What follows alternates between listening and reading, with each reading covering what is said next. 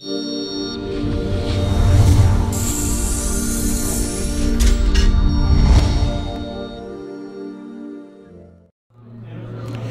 I think the main issues are very clear to the public. It's around trying to find solutions to the vexed issues of flags, parades, and how we deal or learn from the past.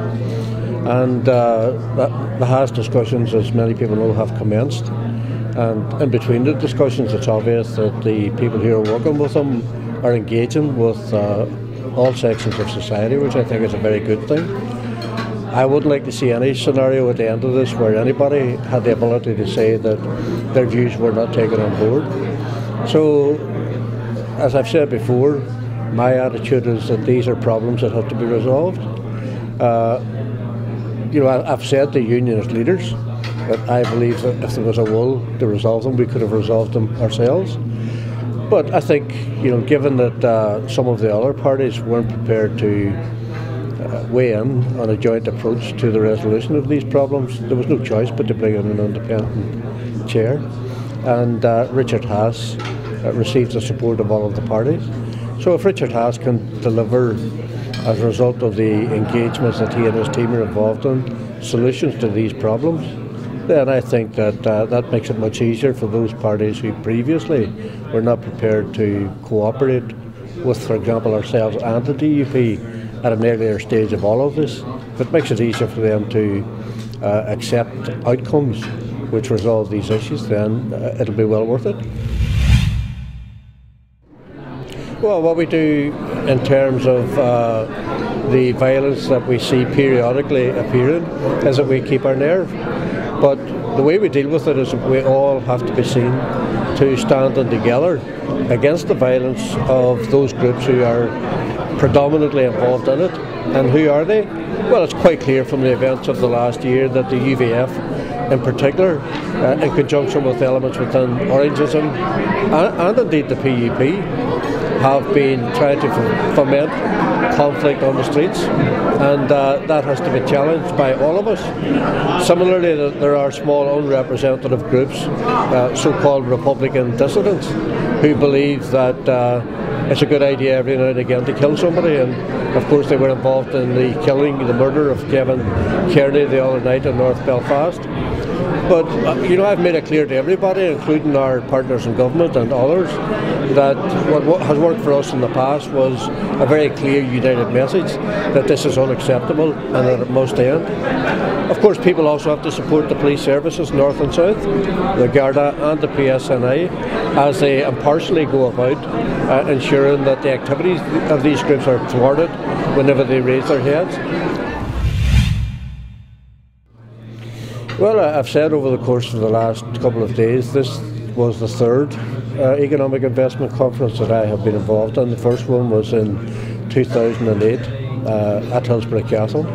The one after that was in the State Department in Washington, sponsored by President Obama and Secretary of State Clinton.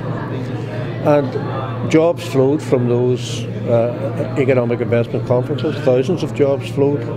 The evidence of that is the world brand names like the New York Stock Exchange, Euronext Company, Chicago Mercantile, reinvestments from Citigroup, Allstate, and indeed a plethora of others. But I have to say that in my view, this third economic investment conference was the best of the three, which fills me full of hope for the future in terms of positive job announcements in the north, and I believe that there will be more very good announcements in the time ahead. And all of that is critically important because we have placed developing our economy front and centre of our programme for government. And there's two main strands to how we do that.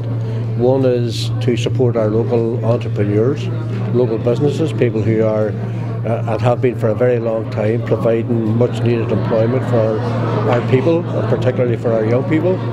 But also foreign direct investment is critically important because you can clearly see that in terms of how companies from an international perspective increasingly see us as being able to deliver on things like financial services, for example, the fact that we provide a near shore location to Europe, And an interesting statistic that flowed from the Economic Investment Conference was that of all of the financial trading that's done in the world, about 10% of it goes through Belfast every single day.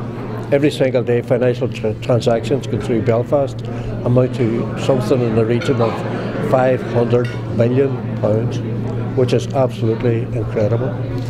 And I think increasingly people who are involved in financial services do recognise that we have got people of a high enough calibre to furnish their businesses with the sort of skills that they require to deal in the financial markets. So very confident about the future, very confident that there'll be future important job announcements, and not just for Belfast but for areas outside of Belfast also. Well, we're very confident that, you know, I think that the public have looked at what has been happening north and south, and they have made judgments that Sinn Féin has been given real leadership. You know, there are huge challenges north and south, not just in terms of the political situation in the north, but in the context of the austerity that has been imposed on the people of Ireland by the mismanagement of the economy by previous governments. And of course in the north we're linked specifically to a right-wing Conservative government at Downing Street. They're in the lead. The Liberal Democrats are obviously in some difficulty and appear to be unable to put a brake on the austerity measures that are being imposed on all of us, and that impacts on us too in the north in the context of welfare cuts and so forth. So I think we're going into the elections in good shape, as being seen as a party that is very responsible and trying to give, you know, courageous leadership at a time of great difficulty. So I think that, you know, we look forward to the elections with considerable anticipation and expectation that we're going to do really well both north and south of the border.